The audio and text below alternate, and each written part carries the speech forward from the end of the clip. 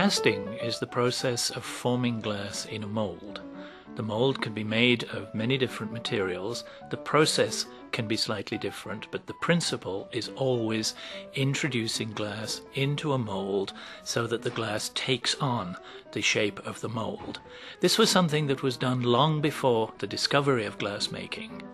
It's a technique that the glass workers learned from metalsmiths who formed ornaments, tools, and weapons out of materials like copper by casting the molten copper in a mold.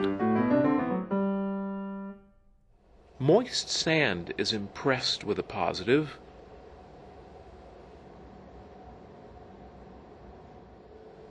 It's carefully removed and leaves a negative space behind.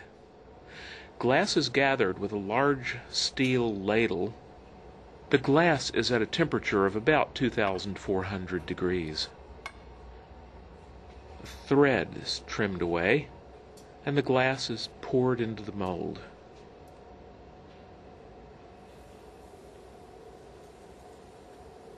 Again, the thread has to be trimmed away. After about 2 minutes, the glass cools to this temperature. After 3 or 4 minutes, it loses its color. The object is removed from the sand box, and some of the sand can be cleaned off.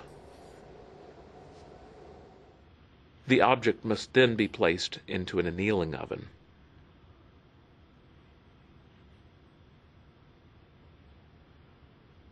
After the glass has been gradually cooled to room temperature, the remaining sand can easily be cleaned off. The excess glass must be trimmed away using cold working techniques.